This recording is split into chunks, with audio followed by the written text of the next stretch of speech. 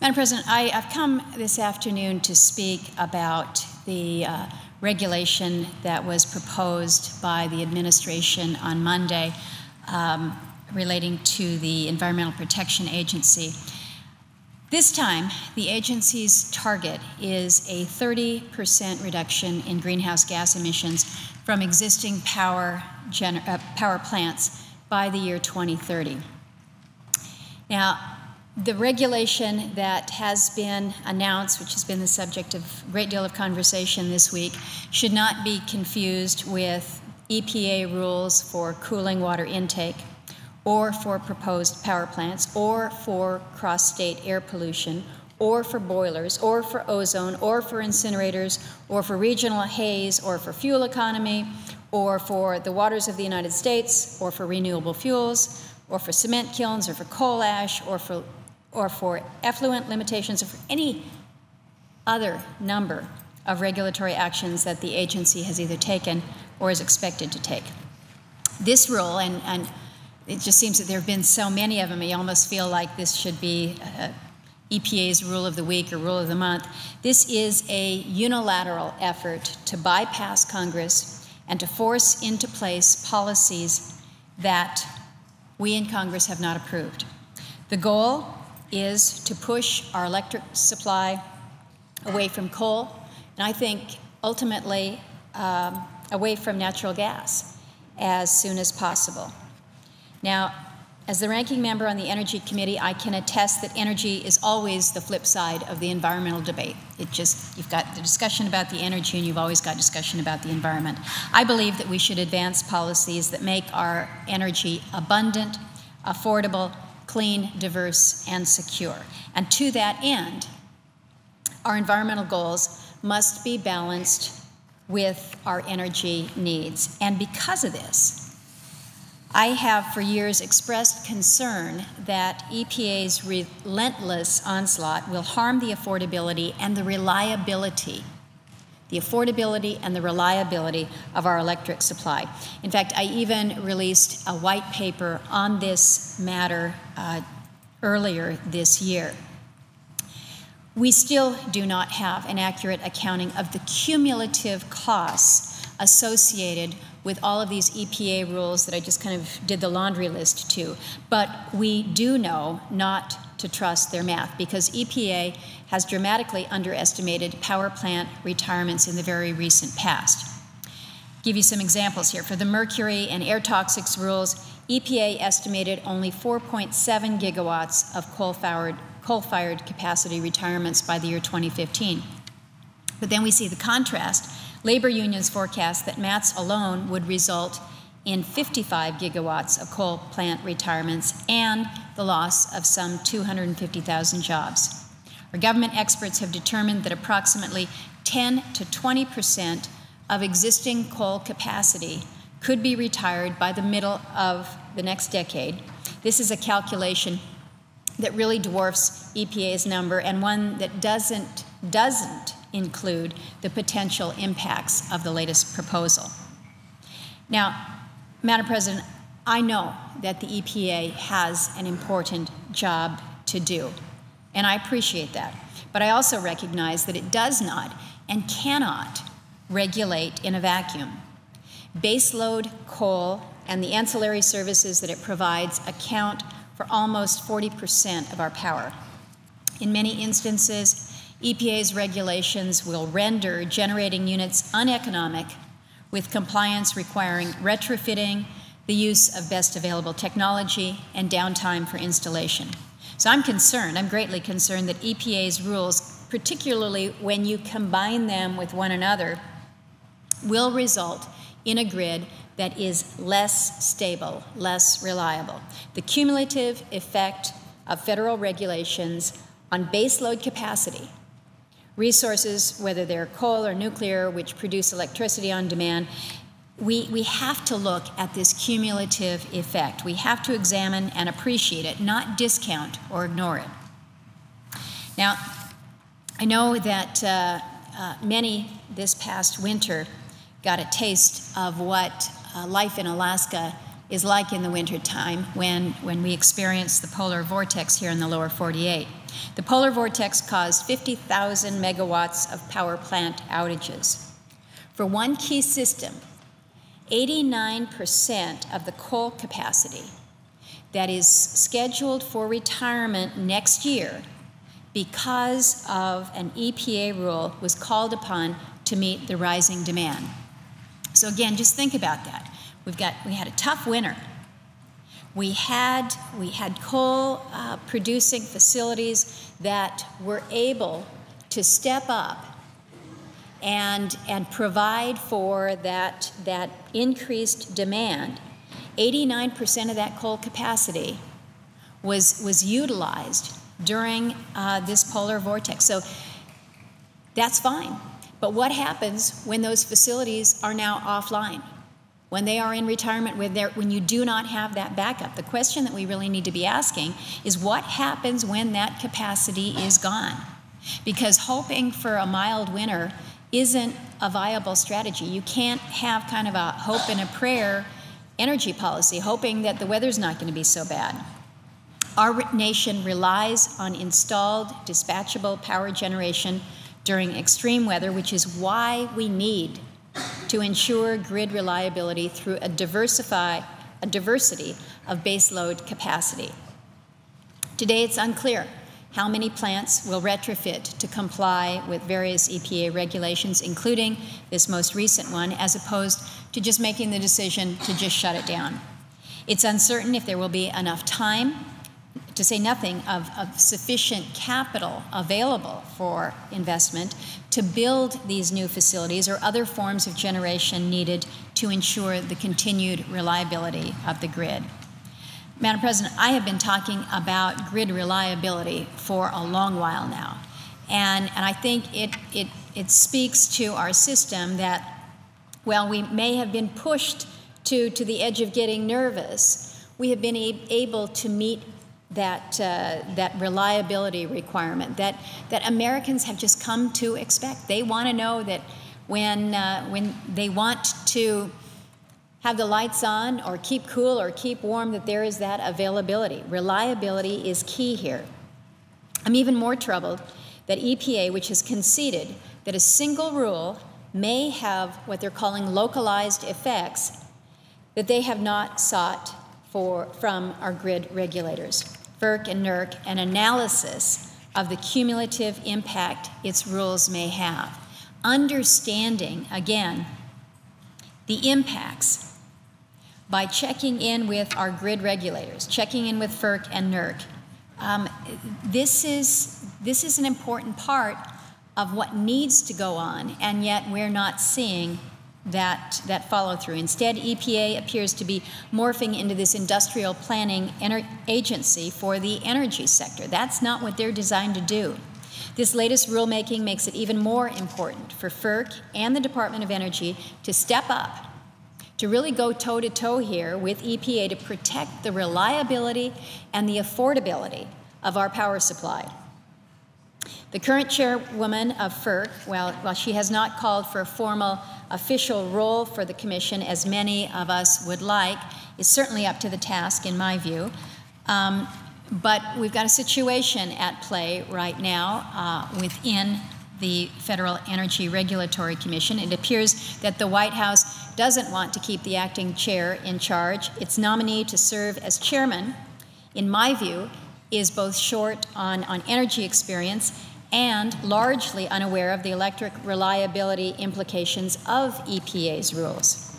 In response to a hearing question about grid reliability from Senator Manchin, the nominee conceded that he, quote, has not been following the decisional process at EPA closely enough to know. Well, I find that response is not only disturbing, I think it raises the question of whether or not anyone within the administration is actually following the EPA process closely enough to know what will happen to our electric grid. I can tell you that I don't think that EPA knows the impacts for my state of Alaska. The agency readily admits that its proposal fails to account for the expected costs and benefits for areas outside of the contiguous United States. Well, Madam President, We're 1/5 the size of the country. We are part of the country, but the EPA, in advancing these proposed regs, admits that we don't know. We don't know the cost-benefit for Alaska. We don't know the cost-benefit for Hawaii here. But that does not mean that my state is exempt from this rule, as some reports have led Alaskans to believe. Instead, without the benefit of any analysis, EPA has directed Alaska to reduce our emissions by 26%. And this, while EPA totally ignores the likely inflationary costs and the increases inherent in requiring the revamping of so much power production, likely within a single decade here. Now, the EPA has recommended that states work together to figure this out, how we're going to make these cuts. But again, when you're not part of the contiguous United States, it's a little more difficult for us in Alaska and our neighbors to the south in Hawaii. If you're not part of an interstate electric grid, Alaska is really, in many, many ways, on its own. Because of our constant need for federal approvals, or at best, federal cooperation, that is too often slow to come, we're not even able to develop our clean hydropower. And some may ask, well, I understand that you've got about 25% of your power in the state of Alaska that comes from hydro. That is correct. But because of other federal policies, whether it's the roadless rule or other policies, we're truly hamstrung in our ability to build out more hydro. Based on more than 50 years of delayed or broken federal promises, there is no guarantee that we'll be able to develop fully our abundant natural gas or even our vast renewable resource potential. We've got challenges, and we acknowledge them. We're working on those challenges. We're working diligently because there's nobody that wants to get reliable, affordable, clean, diverse energy supplies to our state more honestly and earnestly than myself. But it is challenging. And so as we work towards that transition, we need that flexibility, we need that time. Now, EPA has suggested a series of strategies for reducing greenhouse gas emissions. But of the 5 power plants in Alaska that are directly impacted by this proposed rule, 4 are natural gas fire plants, and they're located near each other and Anchorage. So in the whole state of Alaska, there are only 5 plants, Madam President, that are impacted by this regulation. Everything else is small enough or doesn't sell their power. So of the 5, 4 of them are already natural gas. The 5th already has the clean coal technology. The proposed strategies of switching to natural gas, dispatch changes, or retiring plants are really just unworkable given the configuration that we have in my state. And given that we live in this polar vortex every winter is polar vortex in Alaska, many of our houses are already well insulated to protect from the cold, so efficiency programs will provide comparatively small gains. Now, having said that, I know that we can and must do more when it comes to efficiencies, and I will continue to push on that because that's one area that I think that we can make a difference. But trying to get to this 26% reduction is a challenge. And I'm still canvassing my state, but it will be difficult for Alaska to reach our 26% emissions reduction without serious economic impacts. Electricity is already more expensive in Alaska than in most of the rest of the nation.